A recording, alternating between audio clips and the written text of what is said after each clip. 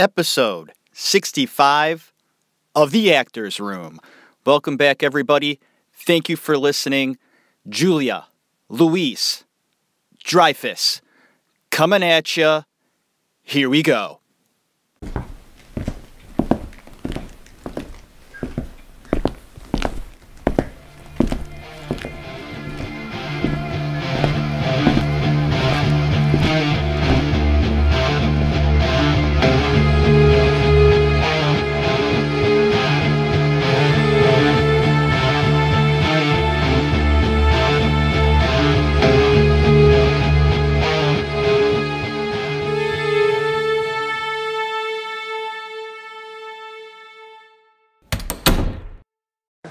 Hey guys, I want to make a toast.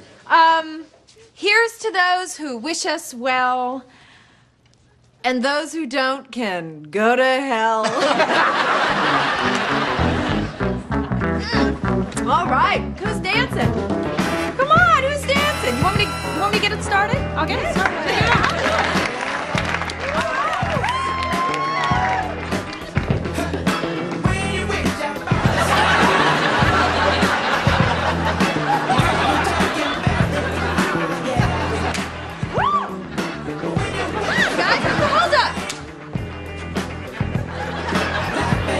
Sweet, fancy Moses.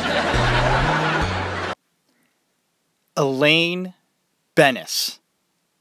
God, what a character she played on Seinfeld. Grounded, stable, opinionated, hilarious. Did I just say she was stable? Boy, I'm wrong about that. Not stable, very off for rocker. Maybe stable in a way that suited her fine, and Jerry Seinfeld, and Jason Alexander, and of course, Michael Richards, who played Kramer. Jerry Seinfeld was a part of one of the greatest television shows of all time, and he brought along with him Jason Alexander, who I actually met way back in the day in New York City, long time ago. My family and I would go out to New York to see plays and musicals.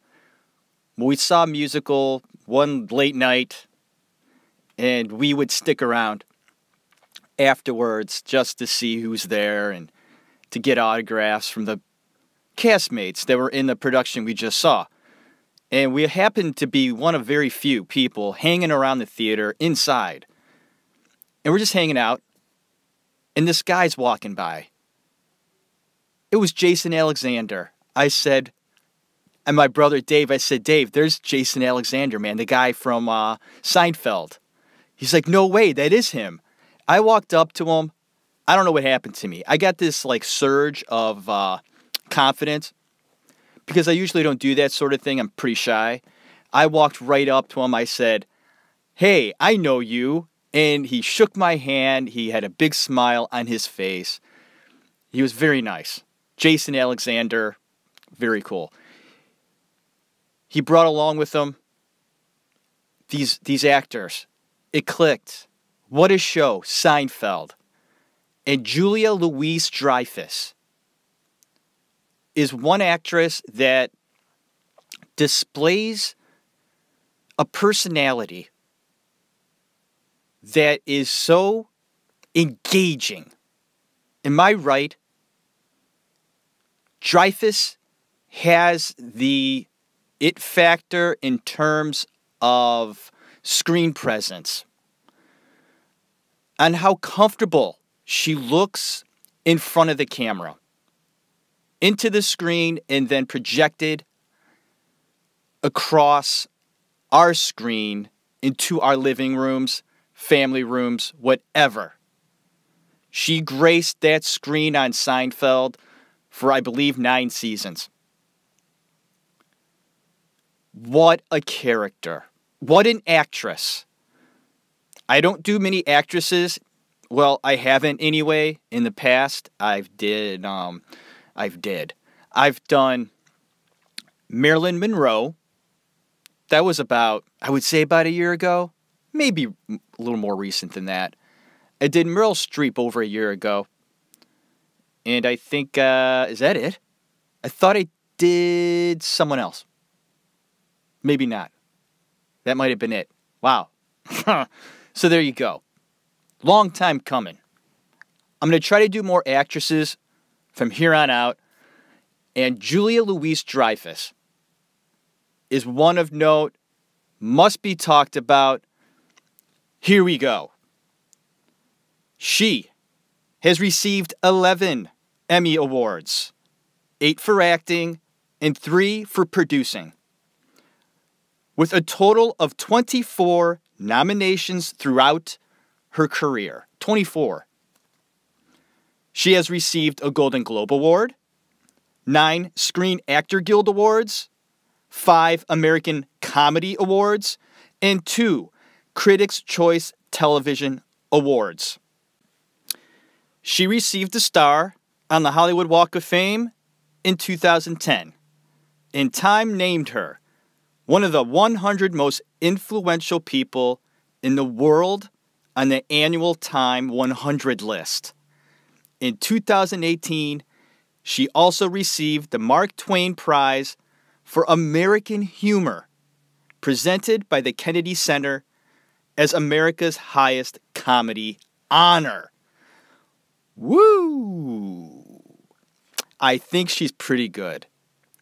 She will describe herself as an actress. I've heard her talk about it in the past. She brushes off people telling her she's funny. This is something that I got from her doing my research.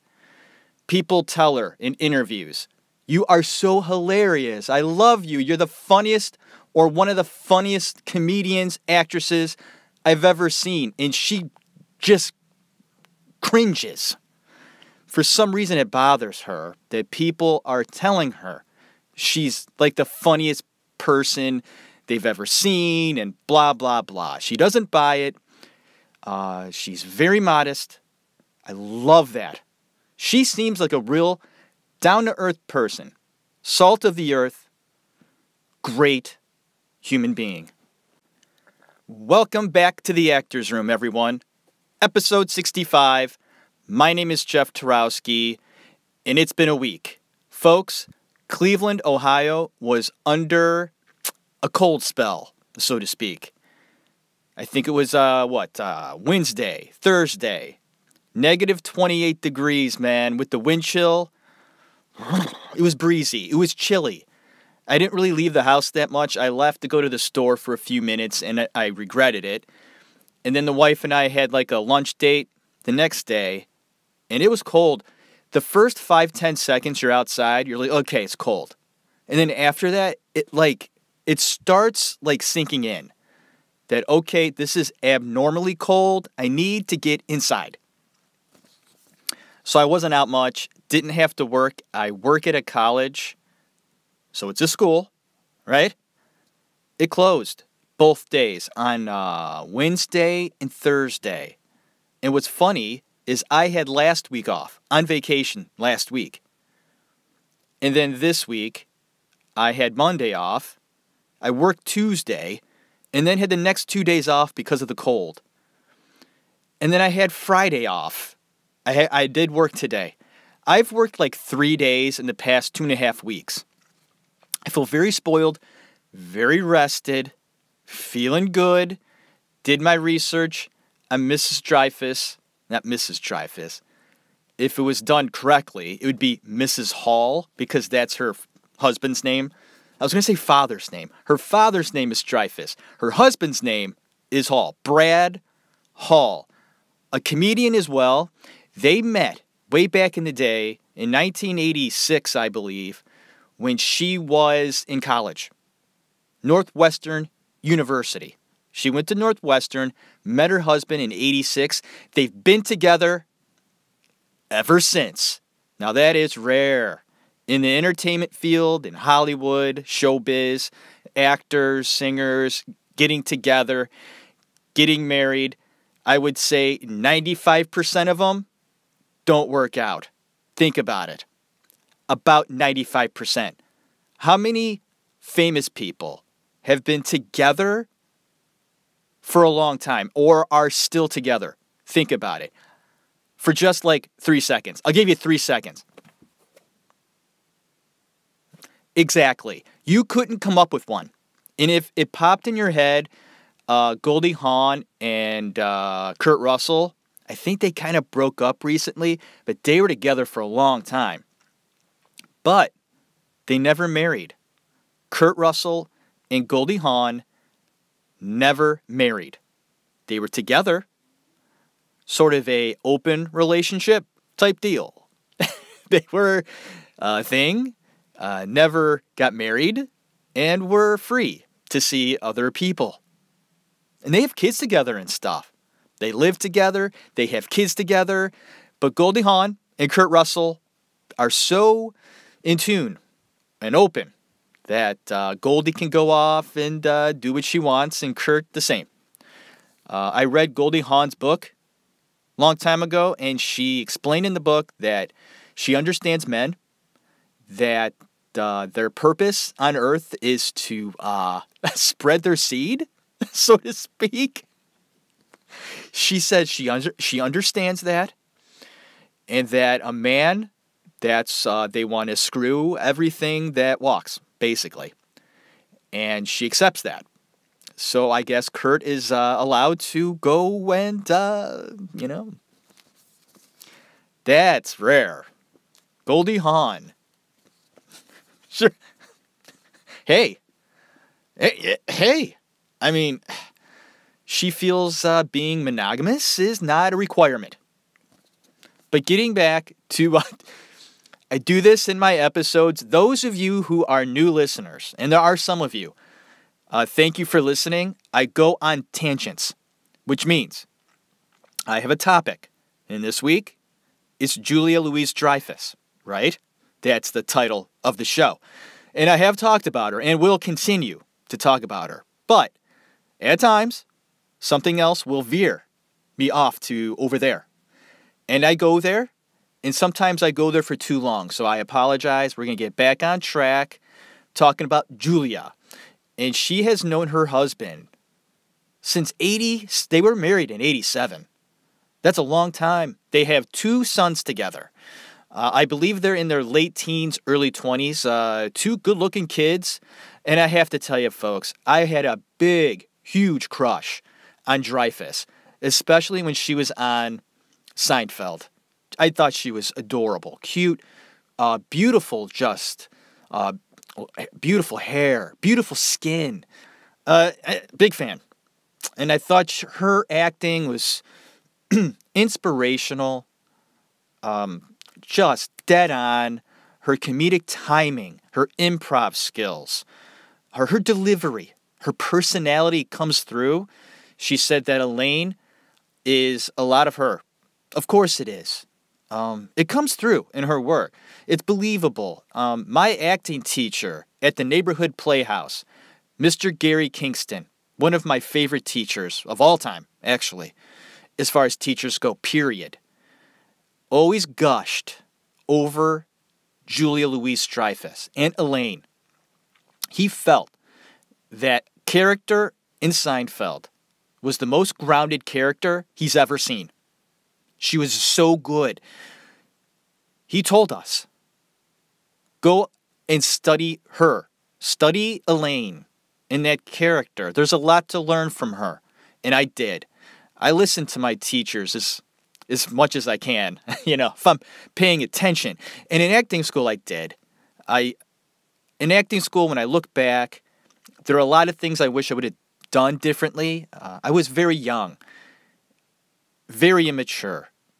And if I went to acting school, say, today, I think I would have done a lot better just because of the maturity factor. I missed out on learning extra things in school that I took for granted back then. But I was 21, 22. So most of my colleagues were around the same age, some older. There were one guy, Peter Picard. Hey, Pete, he went to Harvard. He went to Harvard and then decided after Harvard he wanted to try acting. He was great. He was the best classmate doing exercises, and he was very intellectual, and he got things pretty quickly. And Pete was great. Great. Once again, listen, off topic, but I'm talking about acting, right? Right. So I'm going to get back on track talking about Julia, and we'll touch upon her childhood. She grew up in New York City, born in Manhattan, and I have her birthday right here. We're going to say her birthday too. What do you say? She was born on January 13th, 1961, and like I said, Manhattan. Her mother, Judith, was American-born and a writer. She was also a special needs tutor. Her father was French-born, and his name, Gerard Louis-Dreyfus. And I want to get back to Julia's real name. It's right here. Julia Scarlett Elizabeth Louis-Dreyfus. So part of her name is her dad's name. And a few middle names. Scarlett and Elizabeth. Scarlett was a name that was preferred by her grandmother. And I guess Julia's mom didn't like the name.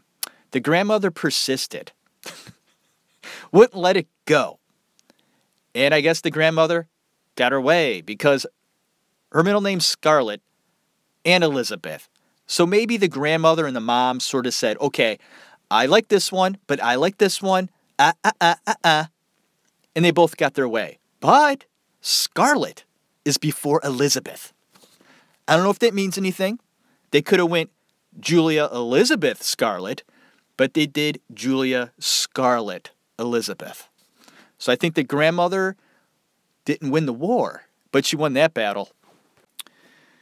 Julia is a great-great-granddaughter of Leopold Louis Dreyfus, who in 1851 founded the Louis-Dreyfus Group. It's a French commodities and shipping conglomerate, which members of her family controlled into the 21st century. That's kind of a big deal.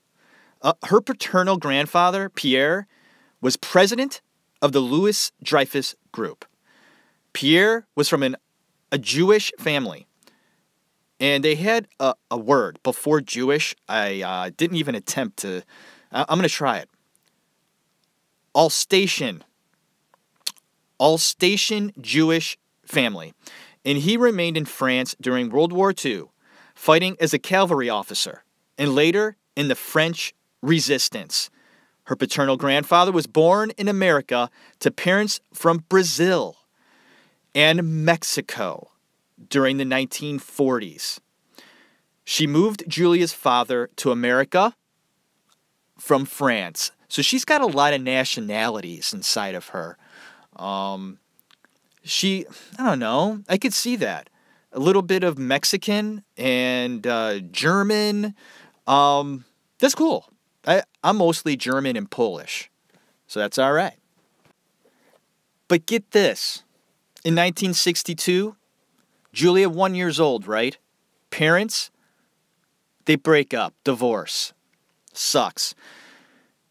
So she didn't ever get to see her parents together while growing up. I was lucky, although my parents eventually split. They were a big part of our childhood, my brother and I, and although they're not together anymore, it was great having two parents that were around and supporting each other. Julia didn't have that, and she'll go on to say that that was tough.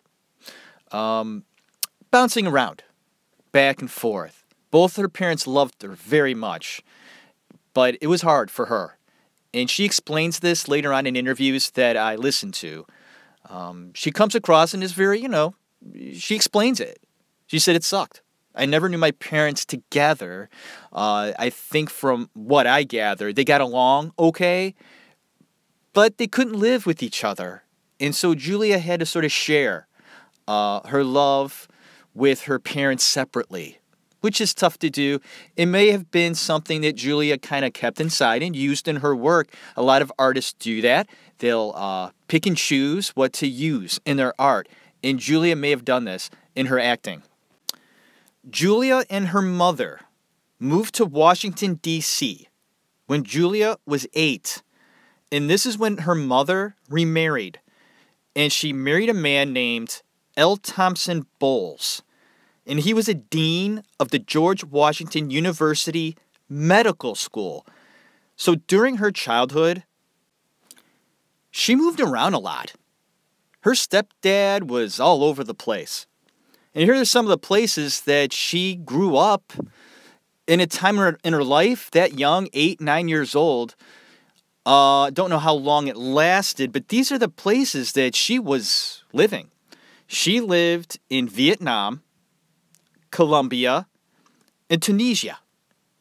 And she graduated from Holton Arms School in Bethesda, Maryland in 1979. She was a good student. For my research, she kept her nose clean. She's a good girl, got good grades. She was bubbly, great personality. Everyone liked her. She had talent, promise, a lot going for her. So she decided to go to college. She attended Northwestern University in Evanston, Illinois, where she was a member of the Delta Gamma sorority.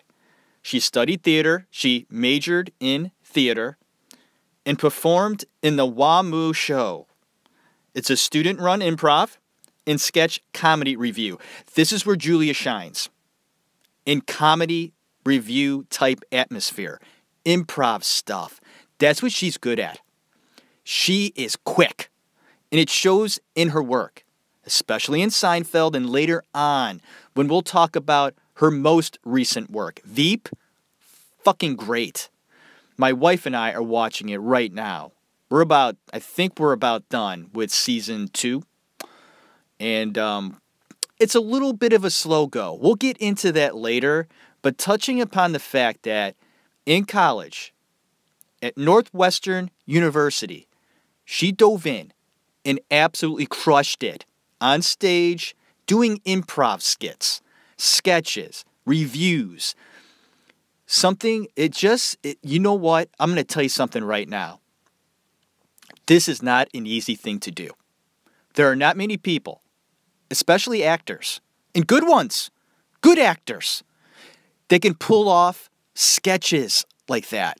Improv stuff. Do you remember that Drew Carey show, What's My Line, I think? It's been a while. Where Drew Carey and I think some of the castmates he had on the Drew Carey show, and they would do a show, and they would just do improv.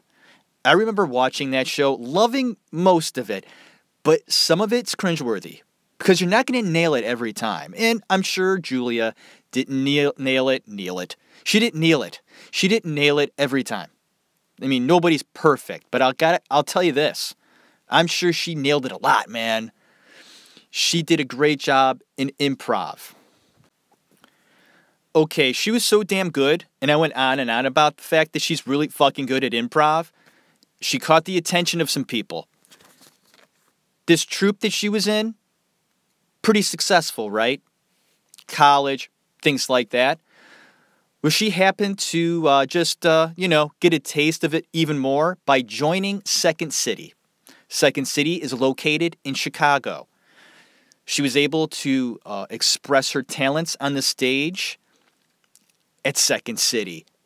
Once again, not easy to get into, but she's there. Doing well, right? You're working, doing a fine job, you're funny, people will notice you. People did. One night, there was, a few people, I believe, watching the show, enjoying it, and were just captivated with Dreyfus and a few of her castmates. They were from Saturday Night Live. It's like in the movies, folks. That's what Julia said. It was like scripted movie stuff that you see where they come backstage after the performance and tell you how great you did and how, oh, they're going to offer you a job? That's exactly what happened. They came backstage, professed their love of the show, and asked if they would come on Saturday Night Live. They didn't even have to audition. Julia was offered a job on Saturday Night Live. So just like that, at the age of 21, she didn't even graduate from college yet. This was only her junior year, and she was having success already. She was that good, and she was now a regular on Saturday Night Live. Julia was on the show from 1982 to 1985 and was at that time the youngest female castmate ever. She appeared alongside several very successful future actors, which were Eddie Murphy, Jim Belushi, Billy Crystal, and Martin Short. It was during her third and final year on the show she met writer Larry David. And if you don't know who Larry David is, oh, he just happened to create Seinfeld. She met him on her final year on the show. Maybe his final year. It might have been hers too. Because in 1982, when Julia got on Saturday Night Live, Lorne Michaels wasn't the main guy. I guess there was a small window between 1982 and I think 1986 where Lorne Michaels wasn't involved in the show. And that's when Julia was on the show. And during that time, the show was different in a way. And things were done differently because Lorne wasn't there. Julia says that although it was just an honor to be on SNL, and it was, she thought, like, hey, this is going to be great. Yeah, it's going to be like how I do my sketches in college. It was like everybody working together in harmony, working sketches out together. I guess that's not the way it was when she was on the show. Castmates like Joe Piscopo and Eddie Murphy, I forget a few others that were on the show at that time. She said that it really wasn't like that. There really wasn't people working together. It was more like everybody for themselves. And she felt really out of place. Plus, she said, like everybody else or everybody on set there was drugs, drug use, people partook. Okay. They did their own thing, got wasted, and it really wasn't a family atmosphere. She said she learned a lot. Quite simply just learning how to work in front of the camera, in front of a live audience. This is experience that she took to heart. And when she left the show, leaving Saturday Night Live, she was looking for work. She said that being on SNL really didn't help her career that much. I find that hard to believe. I'm sure it did. I mean, she was on SNL for 82 to 85, 3-4 years. That's a long time. That's a national big show. There are millions of people seeing you every week. It's going to help your career. It's going to help your image. But she felt that the show itself, SNL, wasn't a good experience. I don't think she can come right out and say that, oh, she looks back and smiles upon Saturday Night Live. She doesn't. The only thing she smiles upon is the friendship she received when she met Larry David. Larry David was a writer on Saturday Night Live for only one season. The last season for Dreyfus as well. She states that they became friends very quickly. I think that she said that Larry David was a very nervous, anxious guy, always, something going on. And she wasn't. She was more sort of quiet. But they bonded because he was very unhappy, Larry was, about being on the show. And so was Julia. So they had a lot in common. But, come on, people, she made a very big connection at this time in her life. And she says that I watched the Actors Studio with James Lipton about a week ago to prepare for this show. And she says that you have no idea. And she's looking out. Okay? Looking out on the crowd that is listening to every word she says. These students, these actors, directors, these hopefuls are sitting in classrooms learning about the art form that she has mastered in a way, or is successful. I mean, she's up there talking to James Lipton. He's asking her questions. She's answering them. And everybody, all the students are, they're interested to hear what she has to say because she's successful. And she looks out on all of them and says, you have no idea how much luck plays into being a successful entertainer across the whole board. Luck plays an important role. It's where you are at the right time. And she met Larry David at the right time because a few years later, a few scripts were thrown on Julia's desk. And one of them was called The Seinfeld Chronicles. And she saw, written by Larry David.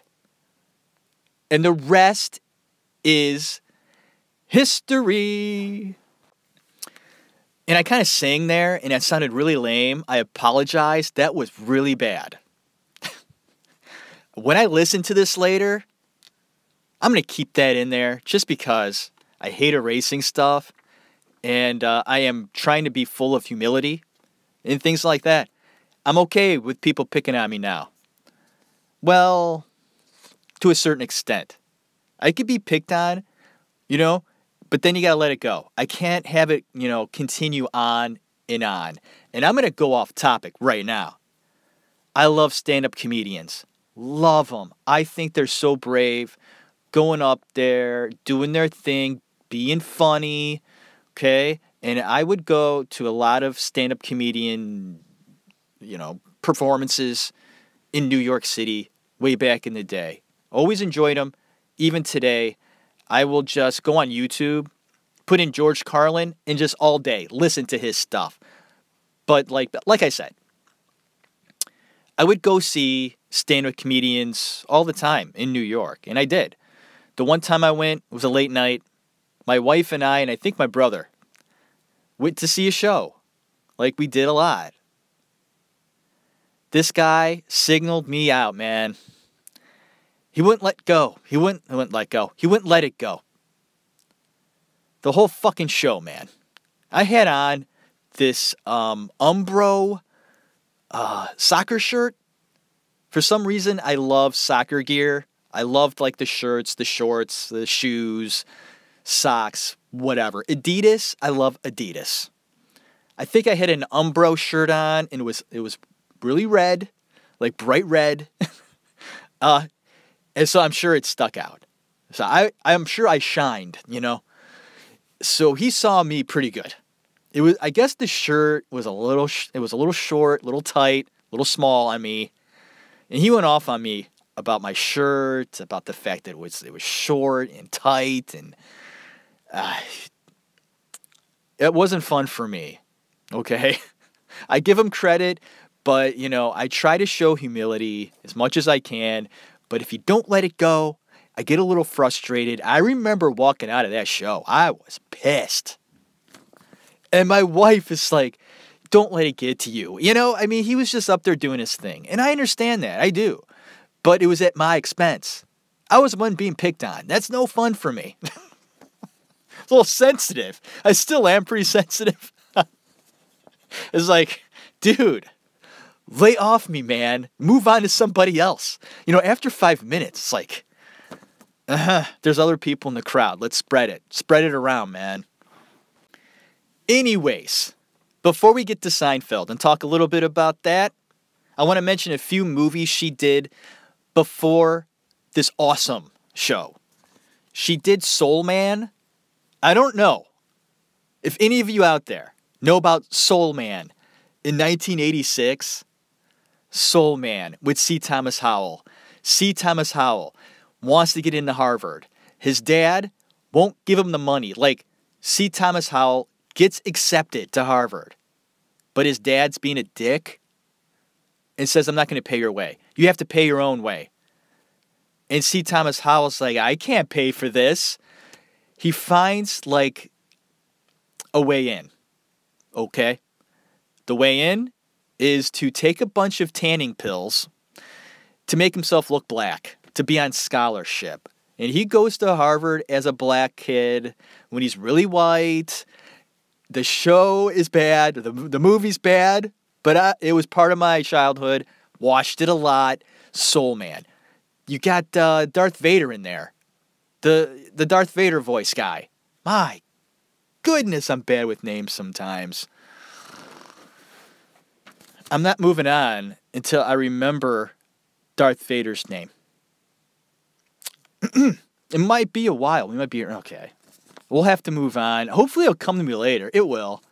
You know what I'm going to do? I'm going to look it up right fucking now. Okay. James Earl Jones. He's in the movie. And I feel really bad. I forgot his name. I'm bad with names. I had to look it up. James Earl Jones plays a Harvard professor. He's in the movie. Another actor I love, Art Gross. Love that guy. He actually keeps in touch with me. And just a fantastic guy. He does theater work still. And he's been in a lot of TV stuff. He's in it too. He's really funny. She was also in National Lampoon's Christmas Vacation. I've highlighted that movie a few times in this podcast. Just Alone itself a year ago for Christmas. And then my brother Dave and I went ahead and did an episode highlighting several Christmas movies that we love. So we touched on that one again. And she plays Chevy Chase's neighbor, stuck-up lady. And she ends up having a dog attack her and everything. And Chevy Chase, of course, was on Saturday Night Live when it first was born. He was only on for one season, but both of them went and starred in Saturday Night Live. So a connection right there. And, of course, the Christmas Vacation movie is just a gem, and she was a part of that film. She also had a small role in a Woody Allen film called Hannah and Her Sisters. She thinks that she was a little nervous doing this because she messed up a lot. She had a very small scene, very short. I watched it, maybe 30 seconds, almost like an extra with lines, she says.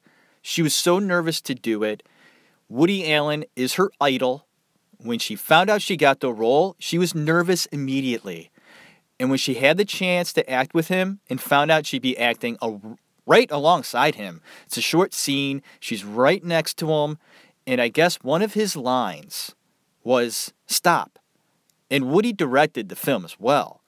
And as she's acting with Woody, and he says, "Stop," she stopped and said, "Yes? What? What do you want me to do?" And Woody said, No. I'm not being a director right now. I'm being an actor. That was my line. She felt so bad. "Oh, I'm sorry. Okay, take two." Well, he says stop again. It's in the dialogue. And once again, Julia stops and says what?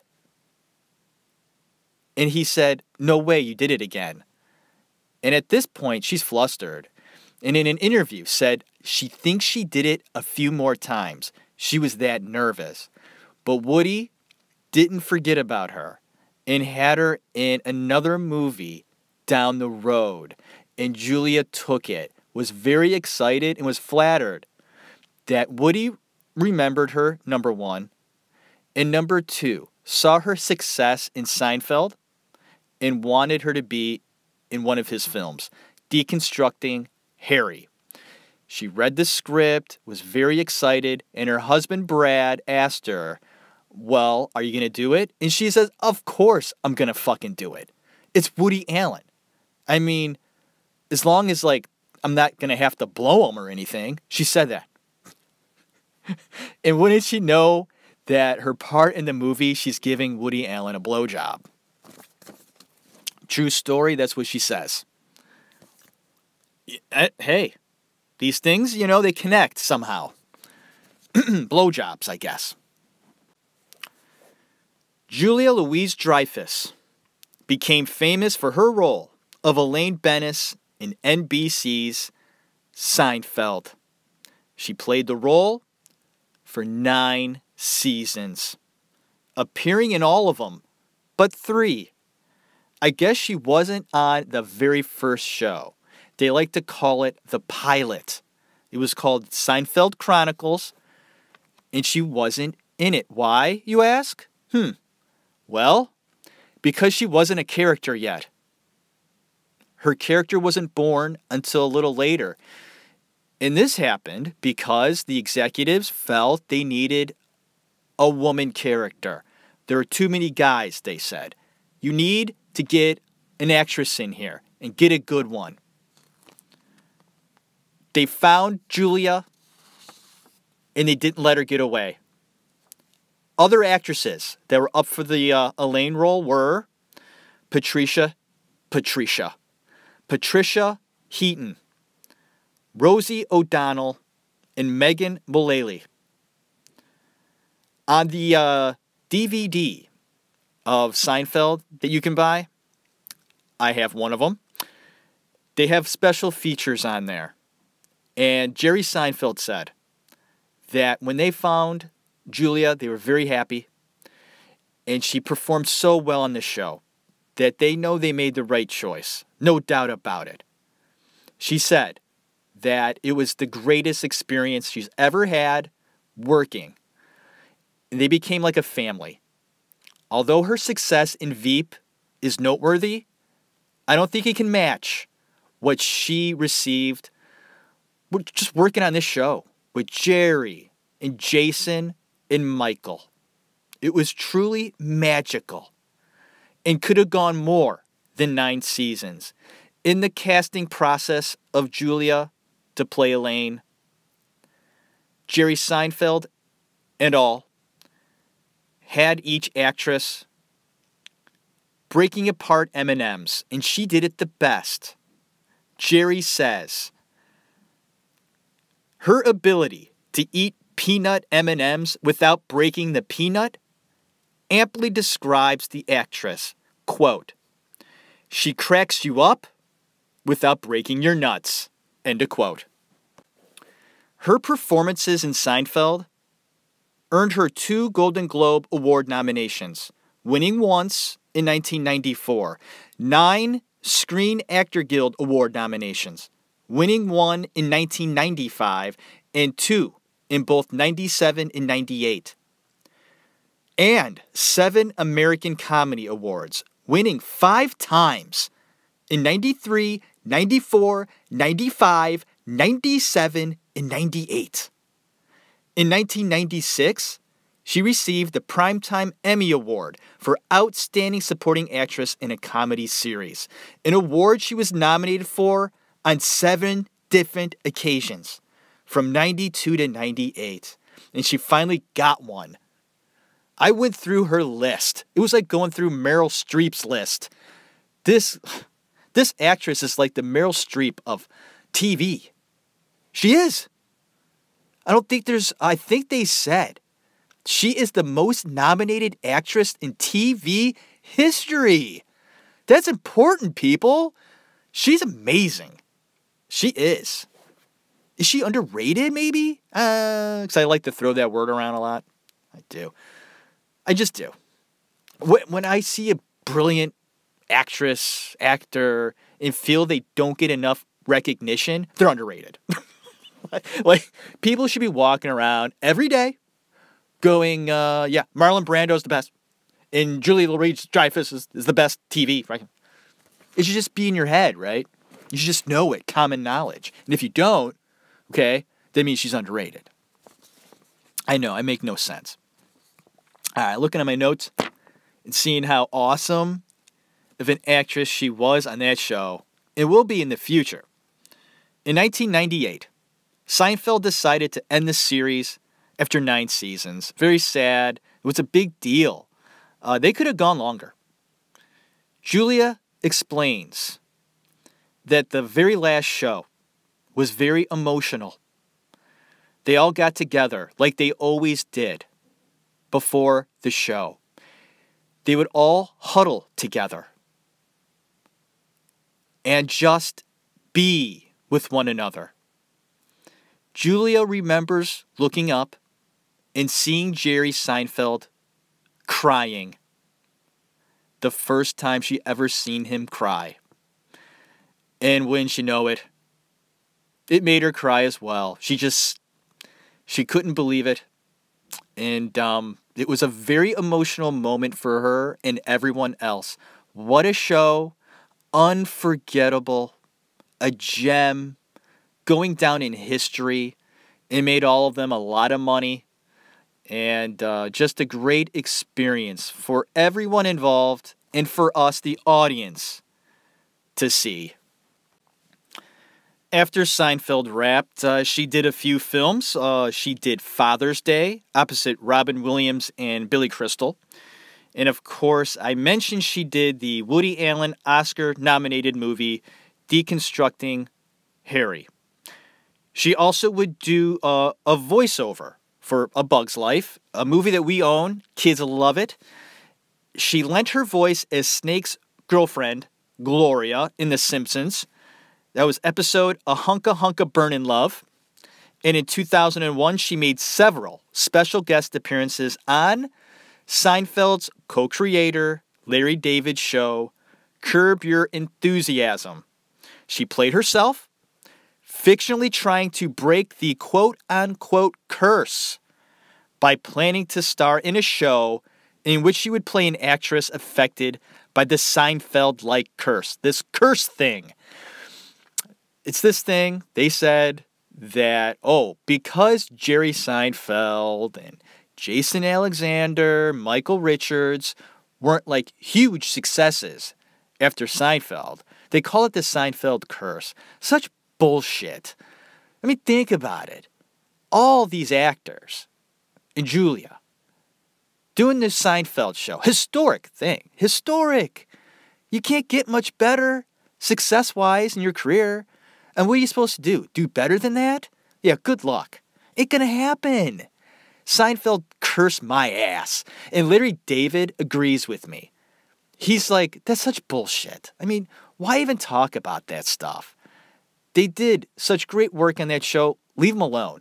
And if they continue onward with their careers and do something else, great. If not, great. Whatever. Fuck them. It was just, I think, insulting to someone like a Jerry Seinfeld or someone like Julia. And although Julia will go on to success, she did struggle a little. She did a show called Watching Ellie, and that premiered in 2002 on NBC, right? Yeah, NBC. Didn't do well. I guess her husband was involved, Brad Hall. I think he wrote it. And it just didn't do very well. It happens. I don't care how great of an actress you are. Sometimes the premise is not good. The timing, not right. And it fails. Do you know how many sitcoms fall through the cracks every year? I mean, probably hundreds. There are very few that make it. There are very few that go past the first season. So, I mean, it happens. And Julia kept trying. And she will try again. This time, a little better with her next show. It was called The New Adventures of Old Christine. I sat and watched it. Didn't remember that much about this show when it came out in 2005. I just don't remember it. At all. I was like, what the what is this? Sat down, watched it the other day. I didn't like it. I don't like it. There's something off about that show. It wasn't for me. I tried to get into it. I didn't really care too much for the characters. There was one actor that I liked that was on the show. But overall, maybe I need to watch a little bit more of it. But my first impression was I'd rather watch something else. I love you, Julia, but that show, not for me. But you know what was for me? Veep. Veep. 2011. And I think they're going to be going into their final season this upcoming year. I like it. I love it. It took a few episodes for me to kind of get going and really get into it, but I love it. And this is a hit, of course. And I recommend it very much. She plays the Vice President of the United States and puts the comedic spin on it. I like the feel. The flow is fantastic, and she shines. I think she's been nominated for either an Emmy or a Golden Globe every year. Every year. She's tremendous. Please watch Veep. Recommend that one. And of course, almost everything else she's done is amazing. Julia Louis-Dreyfus, episode number 65 of The Actors Room. Thank you so very much for listening to me talk about Julia, an actress I consider to be a genius. She's one of them, without a doubt. I mean, I didn't even think twice about that when I said it. She's a genius. And you should see her that way, too. Yeah, absolutely. Just because I believe it. Because I know everything, right? I think I know a little bit about acting. I love acting. I do. I love judging performances. Not only with certain actors, but almost any actor. I just love picking out things. And then I'll ask my wife about it. And of course, I talk to my brother about it endlessly. About performances and actors and things like that. I think we may want to collaborate soon, my brother and I have an idea about a show. And I might as well reveal it now. I want to do an episode or two, however long it takes. I want to do an episode centered around underrated actors or overrated actors. I think that would be fun. Might get a little interaction with my audience about that, which would be great. Because they're going to be people that disagree with us on both overrated and underrated, because people can be very passionate about an actor and actress. That should be fun. I think there's some actors out there that are very overrated. And I think there are some, or a lot, if you listen to my shows, nearly all actors are underrated, or the ones that I think are good. I don't know why I do that. Like, in my mind, Marlon Brando is underrated. Because I don't think he gets the recognition he deserves. Like, I think everyone should think Marlon Brando is the best ever. But he's not. But he is in my world. So he's underrated. I know, it makes no sense. But to me, it makes sense. Please support the show. Go onto theactorsroom.libsyn.com. Go on the website. You got to do it on a desktop. Go on there. Dedicate to the show. I have a donate button. You go on there. You click it. Donate 50 cents. Donate $5,000. Donate $20,000. So I don't have to work at my Xerox job anymore. That'd be great if I had, like, I thought about this. Wouldn't this just be fucking fantastic? And like a 1 in 1 trillion shot. Like some bored billionaire out there somewhere. Like completely bored, right? Loves podcast. Finds my show. Kind of likes it. Hears about the fact I have a donate button, right? Has some money just laying around.